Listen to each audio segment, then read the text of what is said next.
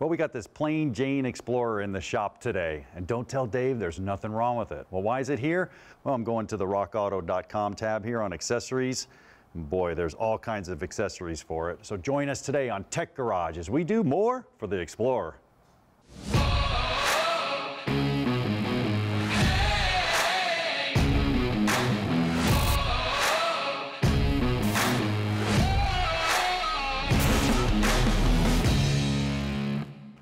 Welcome to Tech Garage, presented by rockauto.com. Well, we got our Explorer up in the air and we're ready to go. What are we doing? What's the code? Well, we have no codes. Okay, is it knocking or what's it doing? Not knocking. Okay. You gonna supercharge it? That would be cool. Good one, good one. We want to supercharge it? Nah. I give up, I have no idea. Well, Dave, we do so much extensive diagnostics here at Tech Garage, you know, and everybody always asks, can we accessorize a vehicle? Hey, we're a show for the people, so this is going to be pretty neat. We're going to transform this Explorer, man. It's going to be great when we get done. Went to rockauto.com, had a whole grill brush guard that went all the way across, and we had a bull bar. The owner, well, she wanted the bull bar. That'll look cool. It'll look really cool. Dave, Aries couldn't have made the installation any easier. You got this kit, I'll walk you right through it, man. All right. Go ahead and take that first piece and put it in there. Okay. No welding, no drilling, no nothing, pretty nice. Second one you're gonna take in long side towards that to kind of hold it in place. Ah, cool. Lock it in there. Voila, just that easy. Simple. You got two places to bolt it now, so we can go ahead and snake it up on in there. Okay. And I think if we just want to put it on that back one a little bit, just get the nut for now. We can always go back and put the lock washers and everything on, but I think this will give us an opportunity to hold it, kind of leverage it on there. All right. Nice shot there, big guy. Hey, how about that? Look at that. All right, so yeah, it's perfect. So now we got this plate. Why do we have this plate? Well, the frame actually steps down, so this is pretty cool. You can take this plate here and choose your nut with your lock washer on it, and then what you're gonna do with your big bolt is stick it through there and kind of hold that bolt in place. You put it up in there, that bolt will hold it right there. So it doesn't hit you in the head. Hey, easy. I know where you're going with that one. Is that what happened to you? Yeah, exactly. Yeah, that's exactly what happened to me. Put it up in there. See if you can get it started. Maybe you can catch it. If not, I think I'll come up and around here. Yeah, you can come up to the frame. Made a little indentation here in the frame. You can go up there and grab it. All right, let me move yours for you, manipulate it. And it takes two people. You know, Dave, I took that front panel off. There's a little air dam down here. I took that off so we can get it right up in there. We can go back and look at it. Maybe we want to reinstall it, trim it, maybe not. Just depends. There you go. That's simple. Awesome. Now we can just go with our guns and bring it up. Let's do one side at a time. I'll do mine first. Let me bring it up in here just to make sure it's going to be lined up. Look at that. All right. Straighten out that plate of hair. There we go. Oh, man. Dave, I'm usually pretty hot at engineers, but this one, not so much. Man, this thing couldn't have been any easier. Making our job easy. I love it. All right, take the back one off now that it's secure. We'll go back and put our flat washer and then our lock washer up. Right. Lock washer towards the nut. All right. 1, 2. Go back in there. See if we can get it restarted. Yep, no problem. Man. See if I go 2 for 2 here and getting it on the first try. There we go. Dave, you're over there smoking me, man. This just isn't right. Let's go ahead and snug it up. Beautiful. I love it. They're going to be very happy with that. That's very cool. Absolutely. And you know what? It's going to get even better. We got more for the Explorer right after the break. Stick around. Some run-in boards may be going on this joker. We'll be back with more Tech Garage presented by rockauto.com. Tech Garage, presented by rockauto.com, is brought to you by Magic Creeper, the most versatile creeper ever. Steel Rubber Products, quality crafted rubber parts and weather stripping. And by rockauto.com, all the parts your car will ever need.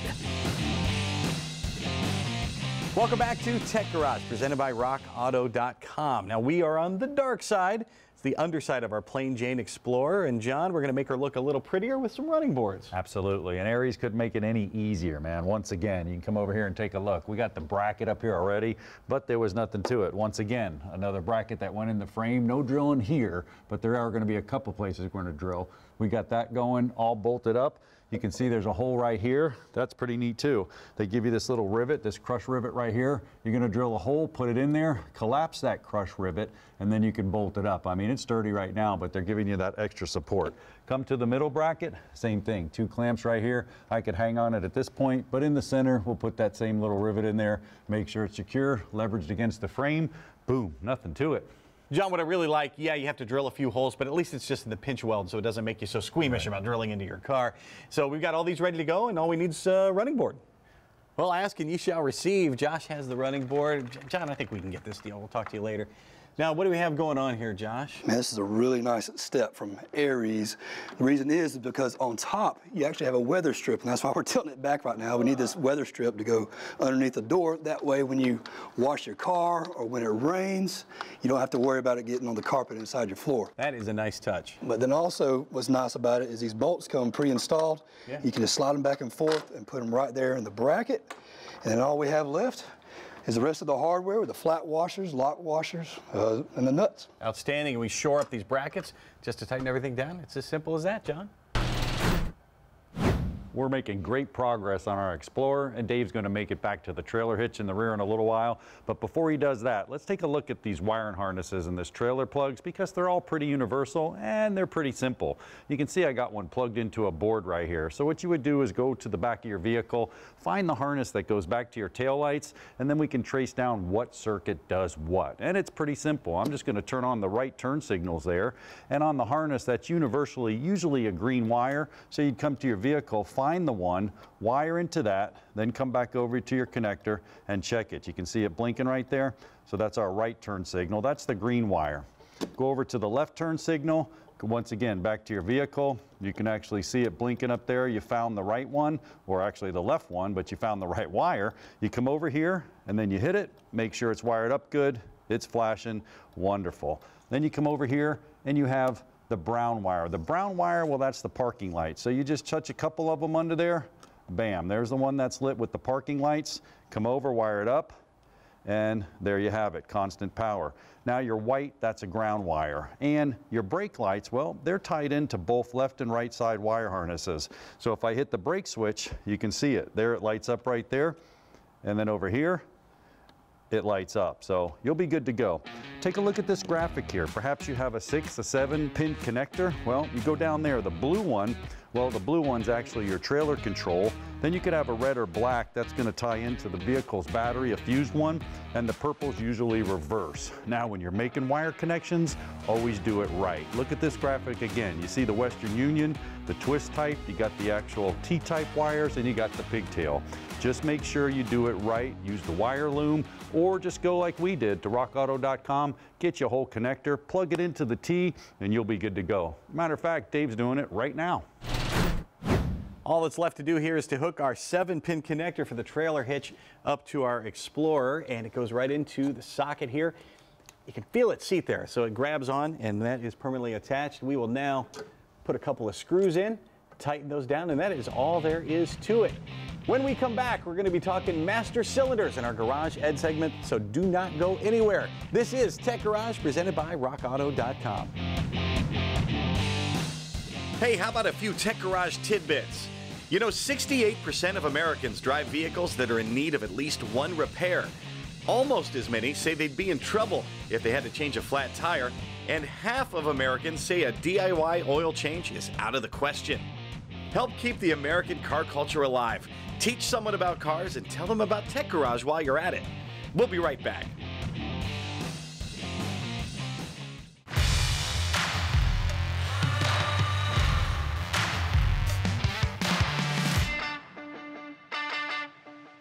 Welcome back to Tech Garage, presented by rockauto.com. Well, this season it's been all about the brake system. But at Garage Ed, we're going to talk about the master cylinder this time. That's the heart of the brake system. And master cylinder uses hydraulics to get the job done. So it makes sense to talk about hydraulics. Take a look at this graphic right here. Here's actually how it works. Let's say, for example, on the left there, we have a piston A. We're going to call that our master cylinder. We put 200 pounds of force into that master cylinder. And then over on the other side, piston B, well, we'll call that our caliper. And what we're going to do there is we're going to multiply the force because it's 5 square inches of surface area up to 500 pounds. That's how a master cylinder works. I love hydraulics, man. You can put 100 pounds here, string it 500 miles, push the pressure, you're going to get the same pressure on the other end. Pretty cool. I can actually demonstrate it right here. This is neat. So what's going on is I have a, let's say for example, this is the master cylinder with a small chamber, and then we have a caliper here with a big old chamber. I got a 22-pound weight right here. I know it's hard to believe as easy as I curl it, but yes, it's a 22-pound weight. Here's the deal. I'm going to hold this really, really tight, and when I push on this, this is going to be our master cylinder. The brake fluid, which is in here, is going to travel through to a bigger surface area, and we're going to move this 22-pound weight. Here we go. There we go. Without that moving, we slid that across the table like it was nothing. Principle hydraulics. How does it work? Well, like I said, got some small chambers in here. Our caliper has the big chambers. Now let's take a look inside the master cylinder. That's where all the magic happens. And inside of the master cylinder, you have 2 separate chambers. What's going on there? You even have a longitudinally split system, which means both front wheels are on one circuit and both rear wheels are on one circuit. Or you can have a diagonally split system. That means that the front and the left rear, front right, left rear together, and the left front, right rear are together on one channel. So there's 2 separate circuits. Why? If you have a failure, well, you still have half your brakes. That's a good thing. So inside of here, you can actually see right here, you have a primary piston and a secondary piston. And what's going on there is I'm putting fluid inside of these chambers. This is the low pressure side here and the low pressure side here. And when I push on it, this is the high pressure side and the high pressure side. I'm sending out high pressure to those chambers. Now inside of here, you actually have a primary piston, primary seal, and a secondary piston, primary seal. So what's going on? That flares out, holds pressure, and allows it to build pressure. On the other side, you have the secondary seal and the secondary seal. Now the primary piston, secondary seal, that's actually what's going to leak on the floor or leak inside the car if you have a leak, or a leak between the booster. So that's a good idea to know that as well. Now our master cylinders, they come in different types. Pretty much used to this one right here. This is a non-integral master cylinder, which means the reservoir actually pops off with some grommets. You may just get a cylinder body and have to replace the reservoir itself. And then there's the old integral type, man, the big cast iron. That's pretty cool. But no matter what, if you get a master cylinder, you're going to have to do some bench bleeding. And Dave, I think you got the answers for us. You got it. Well, bench bleeding is an important step once you get the brakes actually on the car. Now, we know about bleeding the entire system, and that is a lot easier if you start by bench bleeding here at the master cylinder. What you're going to do is throw it into a vise on your bench. Now, this kit comes from rockauto.com, and it comes with a couple of tubes, and it comes with barb fittings. And all of these barb fittings, you have to check and see which one is going to fit into your master cylinder. They'll have one that works for you. We've already done that here on the back, but these barb fittings, just little nozzles, little adapters for the hoses for the kit here. And then you take your 2 hoses. Actually, you want to put brake fluid into the reservoir first. And you take these 2 hoses and you put them in here. And this is where you take a screwdriver. You can use the pointy end, or you can use the blunt end of it, and you plunge in and out here, and that will pump the fluid up through the tubes here. And once you stop seeing bubbles, that is when you are ready to go. And remember, the master cylinder is the headwater of your entire brake system. So everything else, all brakes at all 4 corners, that's all downstream from here. So if you can start by eliminating the bubbles at the top of the system, it's going to make it a lot easier to bleed the system down at each of the 4 corners. Boy, especially with the anti-lock brakes and everything going on in there, and you saw the nooks and crannies inside of that master cylinder. Well, John, that's a really great tech tip when it comes to the ever-important master cylinder. And we have more great tech tips coming up next on the MTTT here on Tech Garage, presented by rockauto.com. Can't get enough of Tech Garage? Well, you can see what we're up to during the week by hitting up our Facebook page. You can even drop us a note there to say hello. And you can go online to catch up on past seasons. You can find every single episode of Tech Garage at masterstv.com. Do not go anywhere, because Tech Garage, presented by rockauto.com, will be right back. Tech Garage, presented by rockauto.com, is brought to you by NH Oil Undercoating, the official oil-based rust prevention system. Borla, the world's most winning exhaust. And by rockauto.com, all the parts your car will ever need. Welcome back to Tech Garage, presented by RockAuto.com. Well, we made it to our segment MTTT. Say what? That's right, the Master Technician Tech Tip. Say that 3 times fast. Hey, this time it's all about the shock absorbers, and I got a question for you. You know where most OEM shock absorbers wind up? The junkyard, and that's just not right. You should be changing your shock absorbers around 50,000 miles or wherever your manufacturer states, but they shouldn't be in the junkyard, that's for sure. Let's take a look at them. We'll see what they do and how they work. Well, a shock absorber, it actually controls spring oscillations. That's its job. It doesn't control ride height, the spring does that. How does it do it? Well, there's different shock absorbers. You can see this one here is kind of cutaway, which is really cool.